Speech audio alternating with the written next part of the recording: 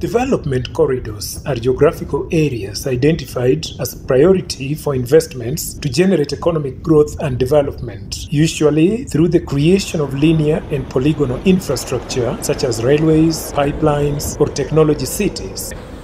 The Development Corridors Partnership Project actually has got a fundamental goal of trying to generate evidence that is supposed to show the extent to which some of these projects are either impacting negatively or positively on natural resources, on the social aspects or rather well-being of the local communities. And the overall objective is to try and improve the well-being of society. Looking at water resources, the impact of development corridors on water resources, and how we can better plan for water resources in future so that we don't have challenges within the corridors on water supply, and we see how we can balance the water supply and demand as we come up with these new corridors. We make sure that there is enough water to serve the people who will be there and also help in the industries that will come up. Like for example here in Suswa, there is an industrial park coming up, so there has to be a plan for water because water is necessary for development.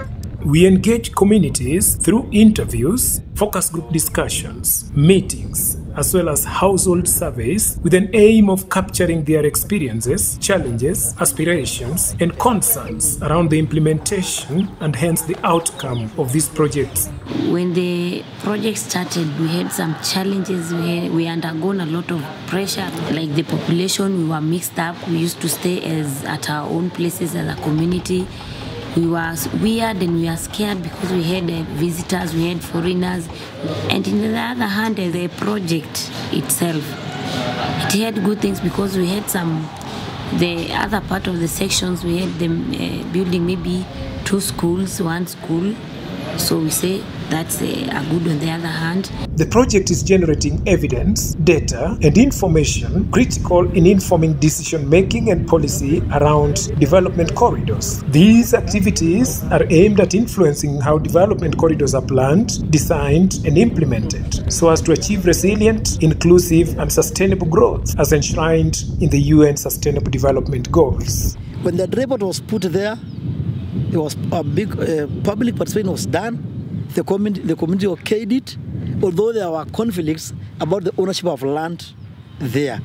When we were children or just before these roads being constructed by the government, we used to travel to Ngong for 3 hours, a place of less than 50 kilometers. Now from here, you can use 40 minutes to Ngong because the road is being tarmacked by the government. As we are pastoralists, life is changing now for a better future.